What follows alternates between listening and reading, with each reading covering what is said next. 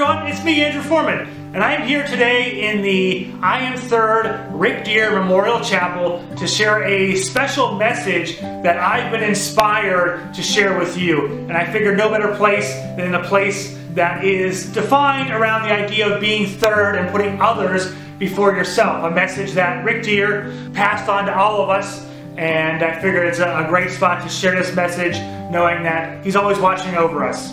A couple weeks ago, I came home from work and there was a package sitting outside of my house from Amazon. Now, I do order a lot of things from Amazon. However, when I do order things, I don't order them to my house. So I'm a bit skeptical. So I pick the package up, do a little pat down, a little smell test, make sure it's safe. And then I open it up, and inside is a gift. And if you're familiar with Amazon, when you send gifts, you can write a little gift message. And there's a message in there from my phantom friend. For those of you who don't know, during week 5 of our summer family camp season, we run a special program for our staff called Phantom Friends. Each staff member is assigned randomly another staff member, and for that week it's their responsibility to go out of their way to show that person kindness. And it's really impressive some of the things that they come up with to pamper and to make that person feel really special, right? So here I am, I get a package in the mail from a Phantom Friend. Pretty cool. And it doesn't end there. A couple days later I come home, another package from Amazon, another gift from my Phantom Friend. A couple days later I come home, another package, another gift from my Phantom Friend. One of them, I don't know if my Phantom Friend realized this, probably not, super appropriate. I'm going to share it with you right now. It is a fresh pair of undies, yes, nice clean undies. Have not worn them yet, so they are clean. And I hope you can see it is a very camp appropriate pair of undies that says, beware of natural gas. Now why is this super appropriate? Well, my diet has strictly been scrambled eggs, baby carrots, apples, oranges, and cottage cheese. Because those are all things that would have spoiled in the fridge in the dining hall since we haven't had campers. So I'm taking one for the team, eating all the leftovers so that they don't go bad, because we don't like wasting food. However, natural gas is plentiful. And so I get these gifts from my Phantom Friend, right? Pretty cool, heartwarming, really kind for someone to go out of their way to send me these gifts. And then it doesn't stop there. Then I receive a lovely, delicious package of chocolate-covered pretzels, which I'm saving for a very special occasion. I'm not sure what that's going to be, but when it happens, they're going to be delicious. Whoopsies. It doesn't stop there. Then I was gnomed, right? Yes, gnomed, right? I received a gift bag full of special treats from the gnomes, which included some very impressive artwork, as you can see. Oh, a little blurry, sorry. On this canvas here. And at this point I understand that I have an obligation. An obligation to myself and an obligation to use the platform that I have here at camp to share the inspiration that I feel based on the gifts that I've been given. And I think it's an important message. And I hope you stick with me here. As I was thinking about what this message was, I kept going back to the idea of random acts of kindness. But I didn't like the word random. Because yes, to me, these gifts might have been random. But to the people out there who were sending the gifts, there was nothing random about it. It was thought through, planned for, prepared. They spent money on it, right? It wasn't a random act of kindness. It was deliberate, purposeful, specific. And so the one I'm sticking with is intentional. Intentional acts of kindness. And I think that's a place that we can all strive to do better in. Because I truly believe that a lot of you out there, because I know you, are good people with big hearts. And so I specifically use the word continue or to improve upon, because I know that you are good people doing kind things. But I think now more than ever, there's an opportunity for all of us to step up our intentional acts of kindness, to go above and beyond, just like Buzz Lightyear. Oh no, that was to infinity and beyond. I think now is no better time to go to infinity and beyond with our intentional acts of kindness, right? And I've been inspired to take on this challenge, and I'm hoping I can inspire you. Hopefully, You've seen in the news and on social media recently all these videos and messages and articles highlighting the good things that are happening in the world. And I know a lot of them seem really big, over the top. Maybe it's, sports figures and celebrities donating thousands or millions of dollars, or buying pizzas for entire hospital staffs, right? Things that cost a lot of money, which is amazing. Absolutely and truly amazing. But what I don't want to do is lose sight of the fact that all acts of kindness are important. Every intentional act of kindness can have a huge impact, whether it's something you do on your own or something that you do by gathering 500 people outside of a hospital. And so as I was looking through all these different things that were happening in the world, all these intentional acts of kindness, I saw some that I wanted to share that might be a little more down to earth.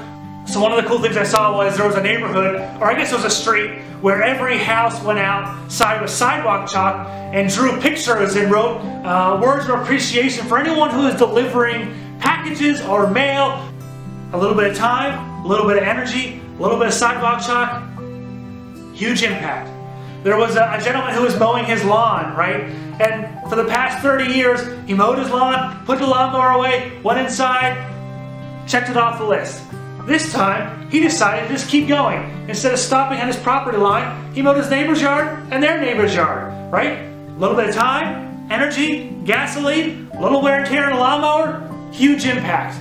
There was a U.S. Postal Service worker who every day would wear a new costume, right? So all these kids and families who are stuck at home, getting the mail is exciting. You know what's more exciting? When Iron Man shows up to deliver your mail. A little bit of time, a little bit of money, a little bit of effort with the costumes, huge impact. There was a family who had an elderly couple living next door who couldn't leave because they are very susceptible to the virus. The kids came up with this themselves, right? So first off, the most impressive thing I've ever heard of. The kids come up with this idea themselves. What they do is they drew pictures, right? And then they took them to their neighbor, and their neighbor has a covered porch with a big picture window. And they would tape their pictures to the window so that every day this couple had new artwork to look at, and each day they would change it, and they would slide the old drawings under the door, and then they would post new ones. A little bit of time, a little bit of crayon, a little bit of marker, a little bit of creativity, huge impact, right? There's opportunities for all of us to have an impact. We all know ourselves and our situation better than anyone. It's just finding what opportunities we have based on our skill sets, our capabilities, our location, where we are, what we have access to, our financial means, and figuring out how we can make a difference, how we can take on intentional acts of kindness. Because again, whether you're 3 years old, 33 years old, or 333 years old, there's opportunities for all of us to take on this challenge. And so here's what the challenge is. I challenge you to take on 2 intentional acts of kindness every week. And if you've already been doing intentional acts of kindness, I challenge you to take on 2 additional acts of kindness. At a minimum, if you go above and beyond that, you get a virtual fist bump because you're awesome. But I challenge myself and all of us and everyone sitting around you, your friends, your neighbors, your family, your cousins, your brothers, your sisters, your dad, your mom, your kids, to take on 2 intentional acts of kindness. And it can be something that you do within your own house, for your neighbors, for your community, for your church, for your work, or whoever.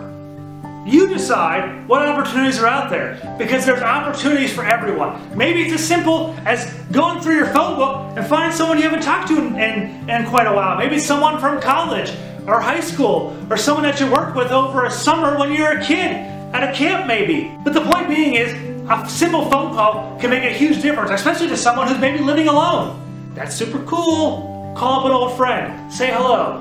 But what I'm hoping is that right down here in the comments, we can use this as a resource, as a hub to share our ideas. Maybe it's things that you've done, maybe it's things that have been done for you, acts of kindness that you've received, maybe it's things you heard about, ideas you've seen on the internet, the global web. That's super cool. Let's share the ideas down here so that we can learn from each other. Because the more ideas we can share, the more opportunities we may have to take on additional acts of kindness. And I'll leave you with this thought.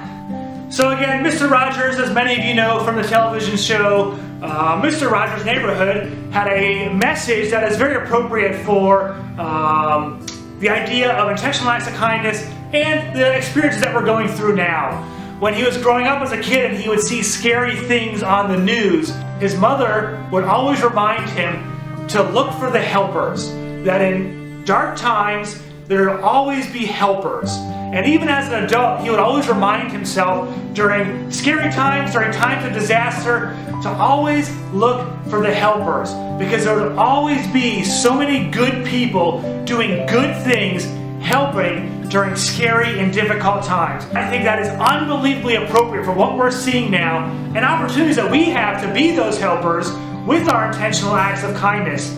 So again, I challenge you, 2 acts of kindness a week. I hope I've inspired you just like I feel inspired. Thanks so much for joining me today. Thanks so much for joining me in this challenge. And again, please share your ideas down here in the comments. Let's learn from each other. Let's do this together. And let's continue this movement of intentional acts of kindness. Thanks for joining me.